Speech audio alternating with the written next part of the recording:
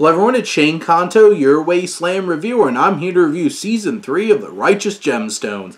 And this is created by Danny McBride and directed by mostly McBride and Jody Hill through most of these episodes. And this third season finds Eli Gemstone, John Goodman's character, taking a backseat, trying to retire and enjoy his time away from the church and the stresses, and leaving his children, who have no skills as adult humans, to try to take over this church. And that's the big conflict, the internal conflict of this, where you have Jesse, Kelvin, and Judy, played by Danny McBride, Adam Devine, and Edie Patterson, struggling with this newfound responsibility.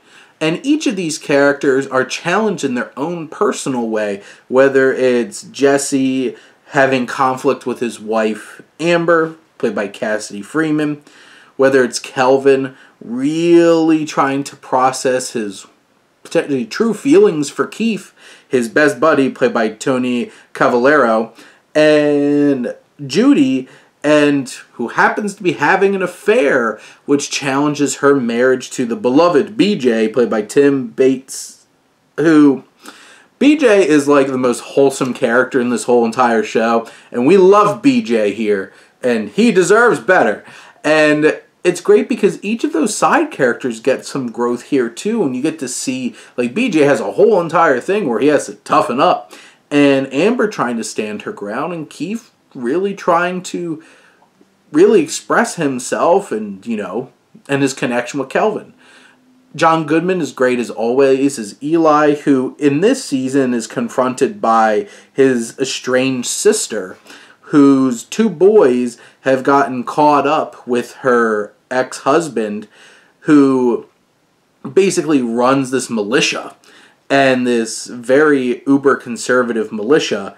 And it's really impressive the depths that this season goes in terms of exploring not only the authenticity of the gemstones, is it about the faith or is it about the money?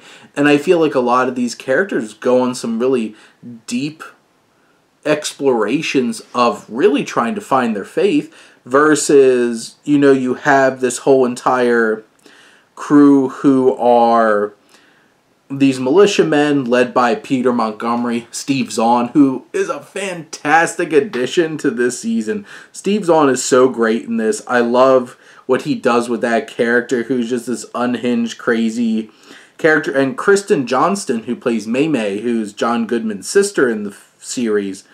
And it's so interesting seeing their dynamic, that complexity. You have Mamie's sons, Chuck and Carl, who get caught up in all of this, and how this season tackles the the big church evangelical commentary, but also looking at how others compromise religion, including these very dangerous militiamen.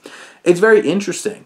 I think this season explores a lot of action and thrills in interesting ways as well. There's Skylar Gassando gets a lot to do as Gideon this season, becoming his grandfather's driver, and there's some really awesome chases in this.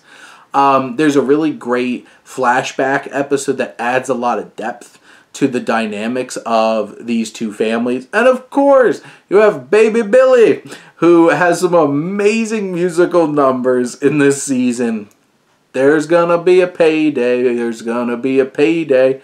That song, and then he gets a thing, it's theme song. Because the whole entire season, all he wants is this selfish need to have a TV game show named Baby Billy's Bible Bonkers.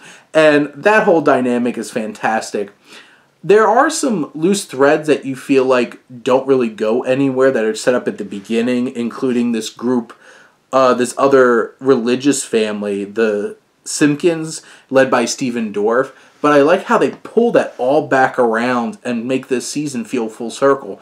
This is hilarious. It is emotional. It's thrilling. It's exciting. It's unexpected. Righteous Gemstones is still firing on all cylinders, and this is one of my favorite shows on television. Danny McBride has really matured into finding, like, this is his magnum opus show, and I love every second of it. I'm so glad Season 4 got confirmed, and you all should go check out this on HBO or streaming on Max. But those are my thoughts on The Righteous Gemstones Season 4. Let me know what you think. Let's talk some movies and TV.